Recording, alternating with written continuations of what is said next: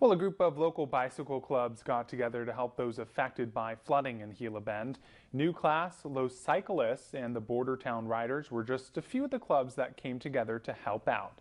They began by collecting donations from other clubs and the community and then drove up to Gila Bend. Once there, the group also helped residents there clean up. We spoke to New Class member Jesus Mendoza, who tells us why it's just so important that we all do our part and lend a hand. We need to help out because what if it happens to us? What if that happens over here?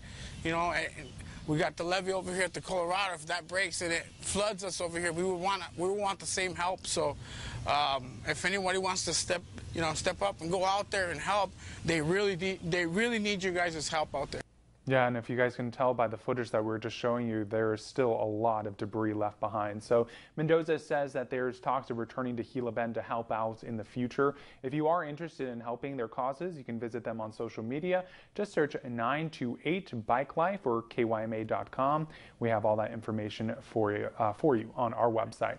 Well, before